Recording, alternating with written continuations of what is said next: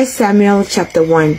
Now there was a certain man of Ramathaim of Mount Ephraim, and his name was Elkanah, the son of Jeroham, the son of Elihu, the son of Tohu, the son of Zuph, an Ephrathite.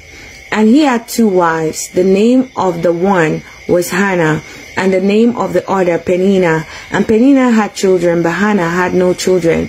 And this man went up out of his city yearly to worship and to sacrifice unto the Lord of hosts in Shiloh. And the 2 sons of Eli, Hophni and Phinehas, the priests of the Lord, were there.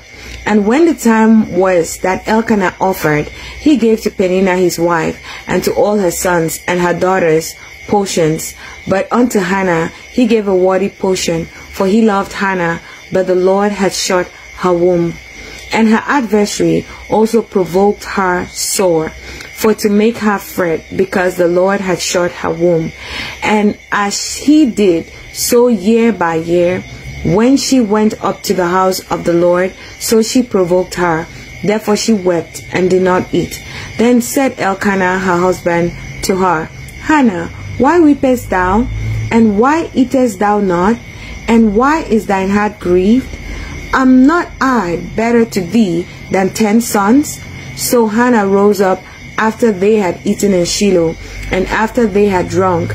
Now Eli the priest sat upon a seat by a post of the temple of the Lord, and she was in bitterness of soul, and prayed unto the Lord, and wept sore.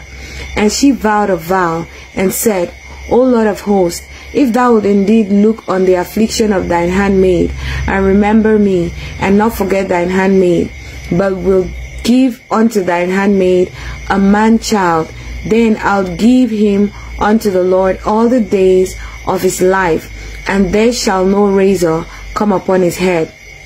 And it came to pass, as she continued praying before the Lord, that Eli marked her mouth.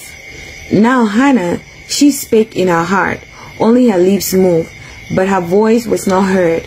Therefore Eli thought she had been drunken. And Eli said unto her, How long wilt thou be drunken?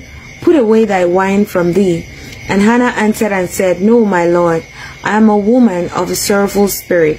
I have drunk neither wine nor strong drink, but have poured out my soul before the Lord. Count not thine handmaid for a daughter of Belial, for out of the abundance of my complaint and grief have I spoken hitherto. Then Eli answered and said, Go in peace, and the God of Israel grant thee thy petition that thou hast asked of him. And she said, Let thine handmaid find grace in thy sight. So the woman went her way, and did eat, and her countenance was no more sad. And they rose up in the morning early, and worshipped before the Lord, and returned, and came to their house to Ramah. And Elkanah knew Hannah his wife, and the Lord remembered her. Wherefore it came to pass, when the time was come about after Hannah had conceived, that she bare a son, and called his name Samuel, saying, Because I asked him of the Lord.